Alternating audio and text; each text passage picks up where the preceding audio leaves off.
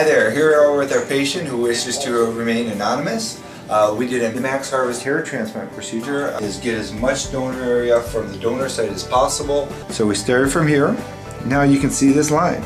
That's the suture line. You can see when you run a comb through it, you can see the contrast of his skin type with the suture line, and that will heal over time. You can still see there's a little redness left. So you can see how that creates that same kind of look. Tiny little trace white line. That's the suture line. You can see that little tiny line, right? So as you can see, if the patient were to cut it with a 2 blade, you'd see that would be pretty undetectable.